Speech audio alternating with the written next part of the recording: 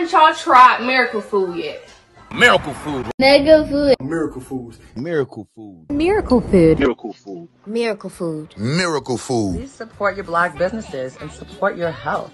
This is a tool to genuinely heal people. It's through the roof. I feel like I'm low-key levitating in this bitch. This should be in your cabinet. Sharp show.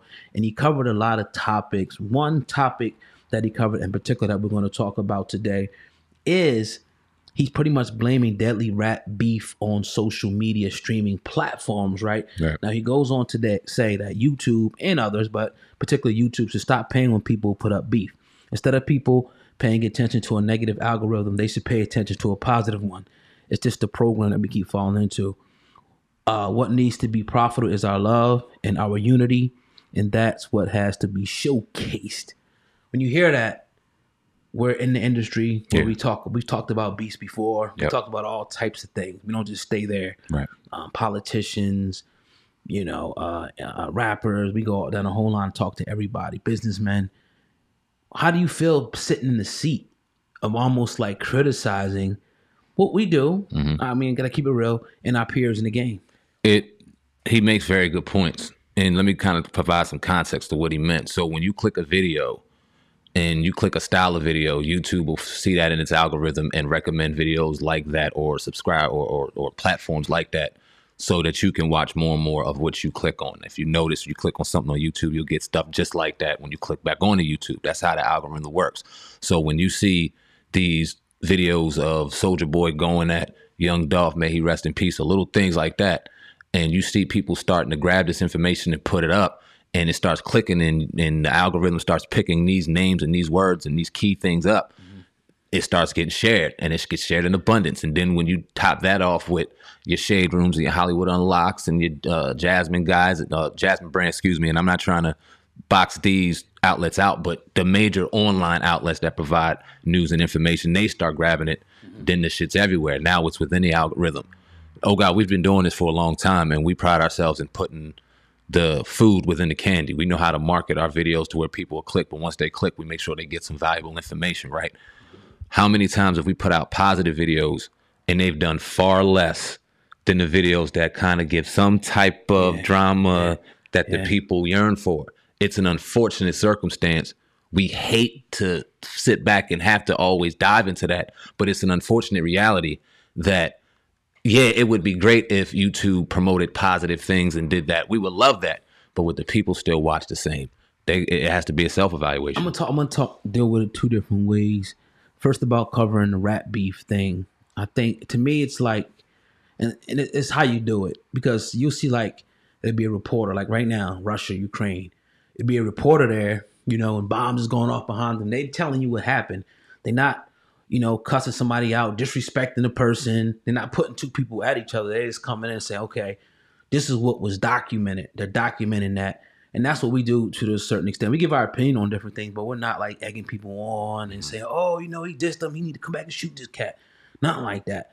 So I think there's a differentiation between that. The other part I kind of want to talk about is how, we're in the industry where we have to cover a lot of beefs. And YouTube, Facebook, Instagram, all these different platforms, they are, recommending stuff as people watch them. But I've seen positive stuff also go viral. Whether it's somebody playing with a kitten, they get 9 million views, a baby, saying something where the family's laughing, all types of stuff. So it's the people. It's not really YouTube.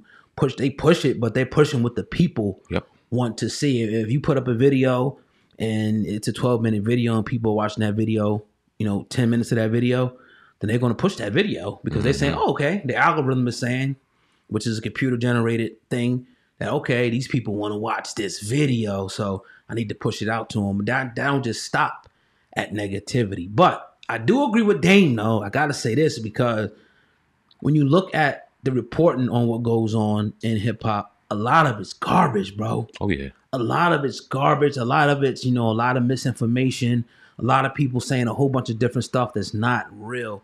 I don't think that's cool one bit. And if these, social media platforms stop paying, people wouldn't talk about it. That's one thing that is true. But to blame the platform, I don't know if I can do that. Let's take it even deeper and pertaining to hip hop in particular, because you look at the type of music that's even being distributed now. Damn the beef that's going back and forth on social media. Yeah. You talk about the music. I'm sitting there with my son, right? And I challenged him. I was like, yo, you can put on whatever you want, but you can't talk about killing and you can't talk about drugs. Right. Put whatever you want on. Right. And he was stumped. He couldn't put shit on. Nothing.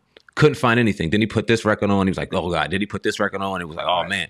And then the records he did find was like, okay, nah, this ain't no drug use. This ain't no violence.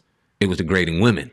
I didn't even say anything about that, but as I'm listening, I'm like, okay, well, damn, those are the three right there. It's either you're degrading women, you're talking about violence, or you're talking about drug use. Right. And this is the hip hop that he's grown on, and this is unfortunately most of the hip hop that we've grown on.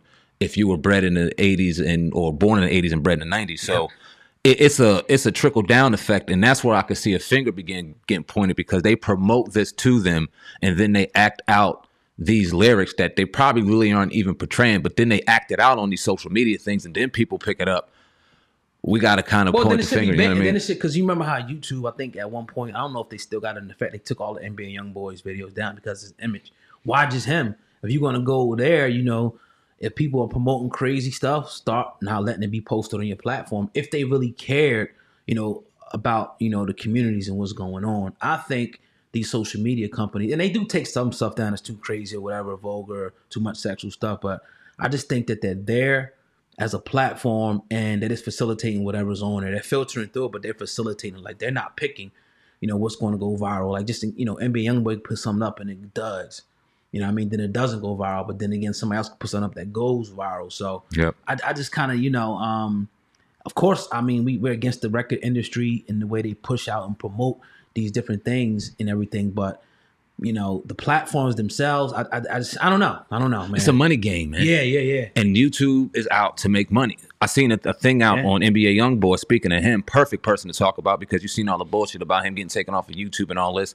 That dude made $16 to $17 million last year on YouTube on videos alone. Yeah. If he made that, do you know what YouTube made? Come on now. Yeah, it's a split. Yeah, they probably make that or more. Yeah. They made 8. You know what I'm saying? So why would they take one of their biggest cash cows, somebody that drops a video and it's probably on their top 10 trending anytime he drops it, and they're going to make that kind of money on a 2-3 minute video? Shit. But my thing is like, okay, at the end of the day, we love Dame Dash, but oh yeah, I mean, what kind of music was he promoting and pushing back then when he was with Jay-Z and all in Rockefeller and State? You know what I'm saying? At the end of the day, so you got to kind of look at that. I know he's older now. He's evolved, right? He's evolved, and we all got to get the opportunity to do so. He's calling out, you know, the way he sees it at the end of the day. And, you know, just got to put that out there at the end of the day. We got to challenge. Look, at the end of the day, it's never going to change if people continue to click on what they click on.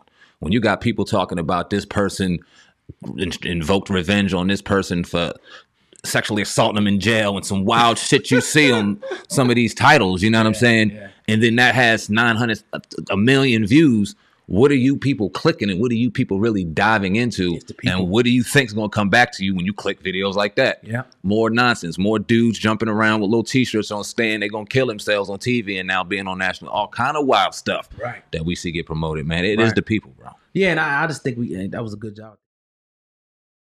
To introduce the show, when I sent this to Sam, asked, oh God, that nigga said, oh God, you the man, Cass. I spit white like a clan mask, and I'm a hustler. I could stand out on the beach and sell sandbags. Some things can't last, but this ain't just a podcast. This is Sam Ant and oh God, Cass. Hip-hop uncensored is the vibe, so subscribe. Hip-hop uncensored is the vibe, so subscribe. Oh God, driving Sam and riding passenger side, and you heard it out the mouth of the greatest rapper alive. Hip-hop uncensored is the vibe, so subscribe. Hip-hop uncensored is the vibe, so subscribe. Oh God, driving Sam and riding passenger side, and you heard it out the mouth of the greatest rapper alive. Go gang.